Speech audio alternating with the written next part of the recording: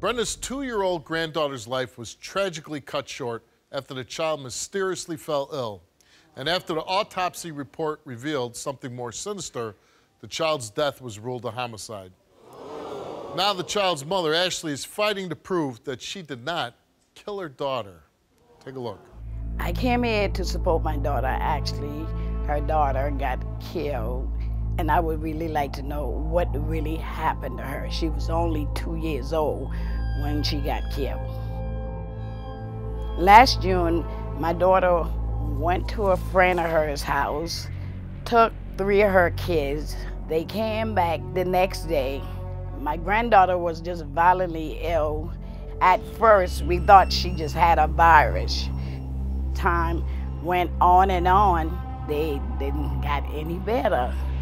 So told her, call the EMS so it can get the kids to the hospital. But by that time, Michaela, she was fading away, dying.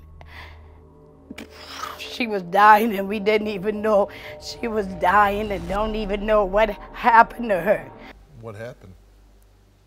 On June 24th, I went to a friend's house. He didn't have any food, so I asked him if he would, watch them until I go and get some food. He said, sure. So I went to go get something to eat. It took about 20 minutes, for me to get back because I was walking. My son, he throwed up. I was thinking like, okay, he's sick, he has a stomach virus.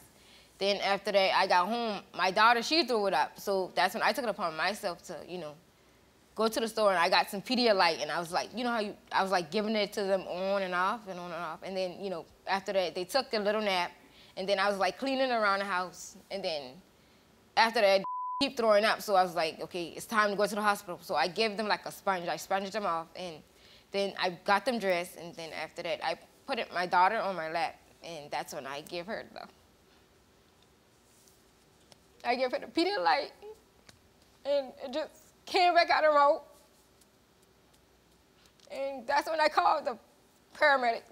They came, and then I was like, okay, how is she doing? Is she okay? They're not saying anything. So that's when I see the EMT, they came out crying. So that's when I really knew something was wrong. And then after an hour later, they tell me she passed away. And they obviously did an autopsy at some point on her, right? Right, they did an autopsy. What did she die from? She died, I think she was stumped. And she had a busted colon and like fracture inside of her stomach. And you were questioned by the police, right? Yes. And you were cleared? Yes. No, he was like, I guess being the fact that my daughter, she passed away inside of my house, so basically I'm under investigation. Still? Still. And how long ago this happened? It happened June 26th. Of last year? Yes. Has anybody been charged with this crime? No. You have no idea what happened to your daughter?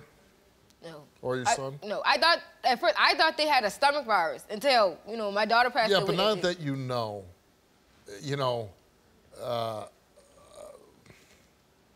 I can't believe this little girl didn't say anything to you. Like, this person jumped up and kicked me in the stomach or stomped me. I haven't seen my kids ever since my daughter passed away. And now they're talking about taking away my parental rights. And how many children did they take away? 4, and my daughter passed away. So you had 5 children? Yes. The one passed away. Well, one didn't pass away. She was murdered. Correct.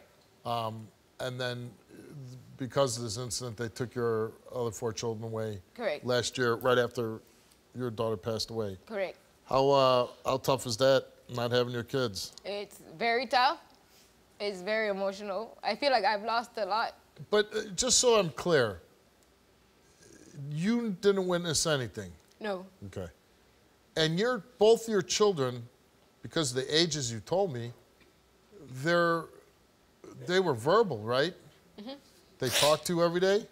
Yes. They could tell you if something bad happened to them? Yes. Actually, I believe you didn't kill your kids. I trust in you. I know you loved those kids like no one ever loved them. All I want to know, God, is the truth so we can move on with our life. what's so disturbing is when I see a picture of your granddaughter, I see a beautiful, happy girl, She's right? laughing. Right. And I wonder what was going through whoever's mind that stomped this little girl to death.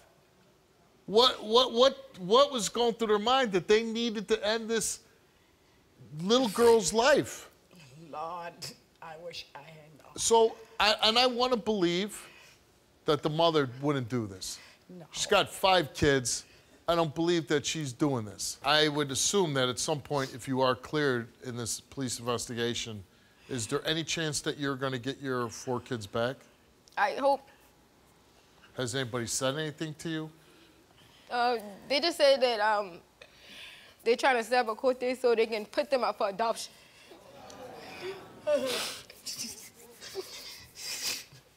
So they're basically telling you you're not going to get your kids back.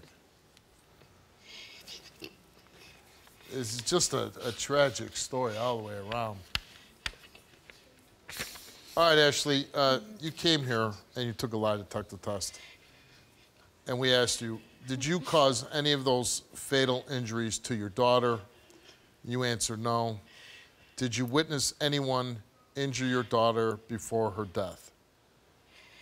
You answered no.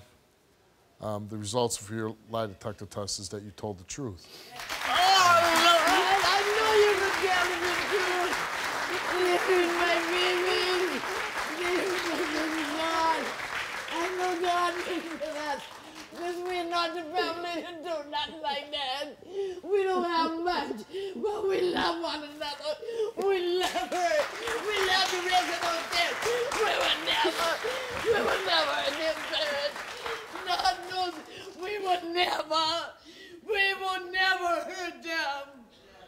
The sad thing is, like again, not only did one child, I don't care, nobody could ever explain that to me why this little girl lost her life and why a little boy suffered a beating, a stomping, and who, let's hope, I mean, at his age though, I gotta imagine he might have some memories of that for the rest of his life. And then these children, everything they've ever known, a grandmother, a mother, is gone. All I'll say, I don't know what this does for you. I hope it gives you something. But I would hope that when you go back home that law enforcement eventually finds out who did this. And I gotta imagine they got it narrowed down pretty good. Mm-hmm. Just from the story you tell me, I can't imagine there's a lot of suspects here. That whoever did this certainly pays by spending the rest of their life behind bars. I'm